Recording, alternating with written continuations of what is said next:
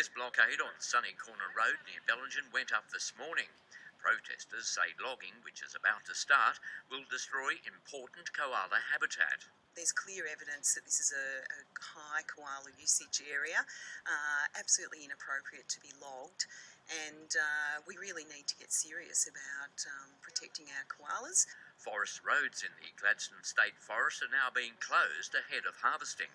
The Forestry Corporation says before any logging takes place here in the Gladstone State Forest, a thorough search for koalas will be undertaken. There's a ridge up above us, which the locals are particularly concerned about, where there's evidence of extensive koala use and breeding koalas, mother and baby.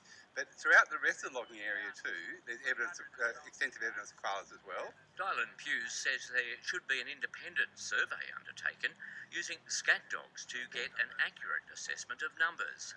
The Greens, for their part, want the area set aside as part of a koala national park stretching the length of the north coast. And then we have a real asset here that is protected, not only for us, but for generations to come.